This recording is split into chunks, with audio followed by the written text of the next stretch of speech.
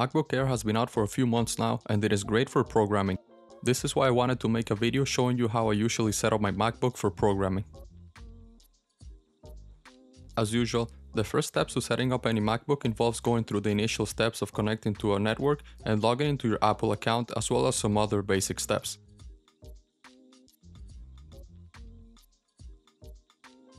Once the initial setup is done, I first like to clean up the dock by removing apps I don't often use, such as Contacts, Maps, and Photos, for example. I then go straight to download my favorite browser, Google Chrome.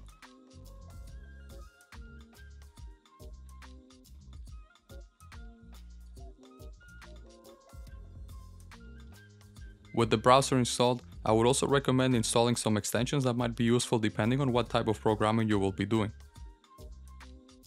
I also like to have some extensions to limit the time I spend on certain websites to avoid procrastination. The next thing you want to do as a programmer is change the theme of the terminal so it looks like you're coding the matrix. To do this, open your terminal, go to Preferences, and under Profile set Homebrew as your default.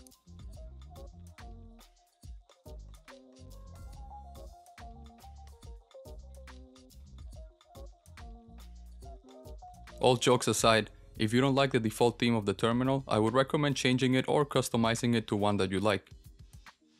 The default terminal gives you the option to change things such as background color, font size, and more.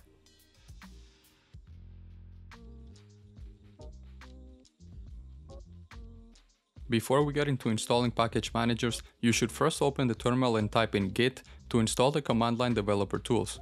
This will allow you to compile programs and debug them, convert files, and perform a number of tasks for handling the resources required for making applications and other tools. Once your developer tools are installed, I would recommend installing Homebrew so you can use it as your package manager. To install it, head to brew.sh, then copy the installation command and paste it into your macOS terminal. As it runs, the script explains what it will do and then pauses before it does it. Make sure to read the instructions once the installation is done, as you will need to run 2 more commands in your terminal to add Homebrew to your path. If you don't do this, the brew command will not work. If you're a web developer or do any sort of front-end work, you will probably want to install VS Code.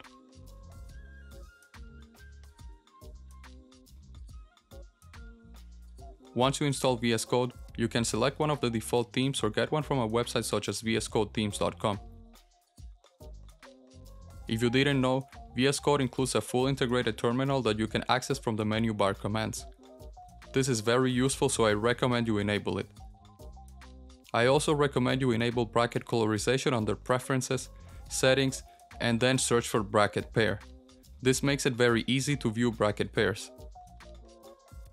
VS Code also has many great extensions, so I recommend you go through some of them, or you can look online for recommendations based on what type of programming language you are going to use. When it comes to Python, I normally use Anaconda to manage Python environments. With the Anaconda app, you can easily create new Python environments and manage packages as needed.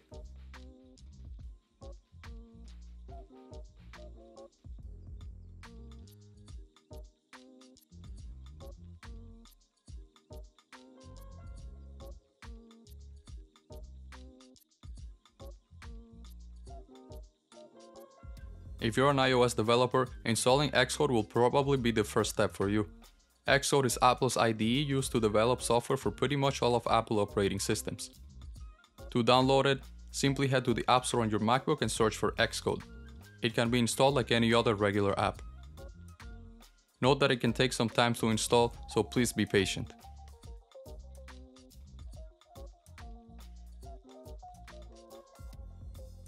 When it comes to backend work, IntelliJ is my go-to IDE, and this is the one I use for work on a day-to-day basis. For personal work, I use the community edition of IntelliJ, but if you work for a company, then they might have a license for the Ultimate Edition. In particular, I really like the debugging capabilities of IntelliJ.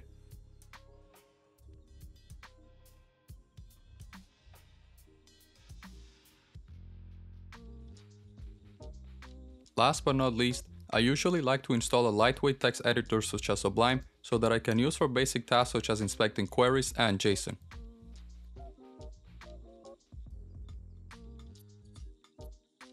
These are the programs I usually install when first setting up my MacBook for programming use. Is there anything else you would add to the list? Thank you for watching and see you in the next video.